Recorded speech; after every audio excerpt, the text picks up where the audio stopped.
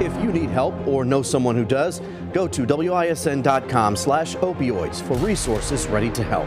You can also scan the QR code on your screen. And remember, some of our experts will take your questions live on the 12 News Facebook page immediately after this program. We've met a lot of adults who are leading the fight against the opioid crisis, but there are also teens. Neil Dogra is a senior at the University School of Milwaukee who founded the Opioid Epidemic Awareness Campaign. Thank you so much for joining us tonight. And I read somewhere that you didn't know you were going to pursue a career fighting addiction until you heard something on the radio. That's exactly right. I've lived in this area around Milwaukee my entire life. And I had no idea what an opioid was until I was in my freshman year of high school. My dad's one of those people that just refuses to listen to music when he drives his car. And so he had a radio talk on. It was a radio talk done by two professors who were talking about their research with the opioid epidemic and the trends that they were uncovering as they looked at fatality reports. It was really eye-opening to hear that one of the leading causes of non-natural deaths in my city was this class of drugs that I had never heard of. And it was also very inspiring. I just wanted to learn more about what I can do as a student to maybe make a little bit of a difference. So you worked with social welfare researchers to analyze these trends. What did you learn from that?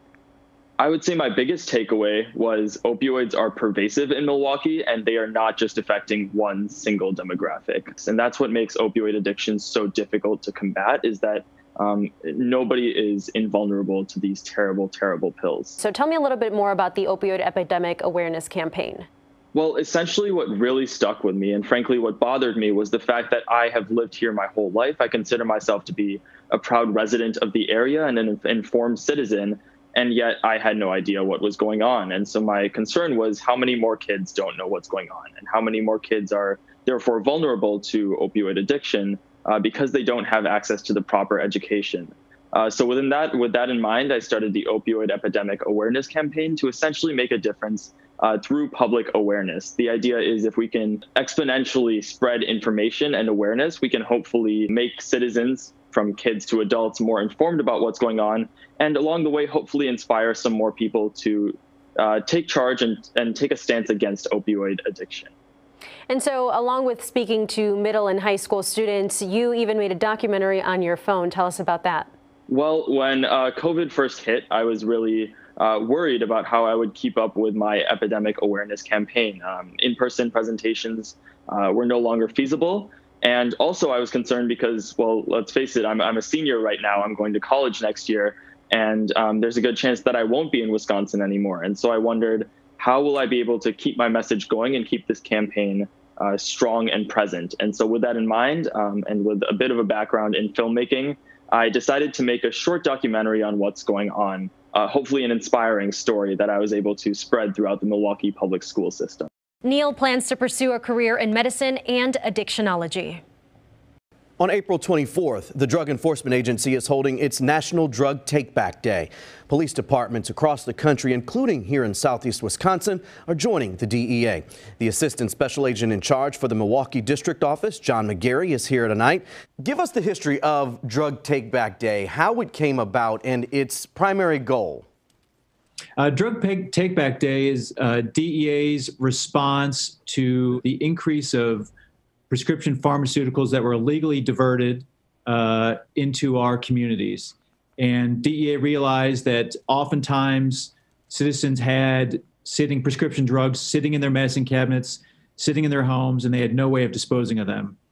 And this gives folks an opportunity to drop these off at select locations and dispose of them worry-free. The problem was that while these narcotics were sitting in people's homes, oftentimes they'd be stolen or diverted for illicit means, unbeknownst to the homeowner or the original recipient of the prescription. Is it safe to say, or what would be your estimate of the percentage of homes that have prescription drugs just sitting in there, sitting in the home, with the potential to be taken, stolen, or simply abused by someone in the household? That would be tough to measure, but I'll give you a statistic I think is as equally telling and informative. About 51% of the people that are surveyed said that they got prescription drugs from a friend or family member, either from stealing it from a residence or were handed directly through an illegal transaction. But most of those being stolen or diverted illegally. And what is law enforcement seeing in terms of criminal activity, in terms of the peddling of opioids? Heroin has decreased and fentanyl has increased.